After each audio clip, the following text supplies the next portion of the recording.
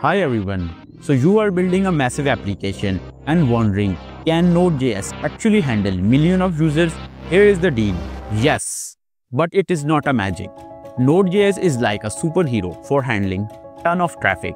But why? Non-blocking input and output. Instead of getting stuck at one task, Node.js can handle thousands of requests asynchronously. That make it perfect for APIs call, real-time system. But wait, there is a catch. Node.js runs on a single thread, and if you throw a heavy CPU-intensive task, everything gets slow. Here is how you can win.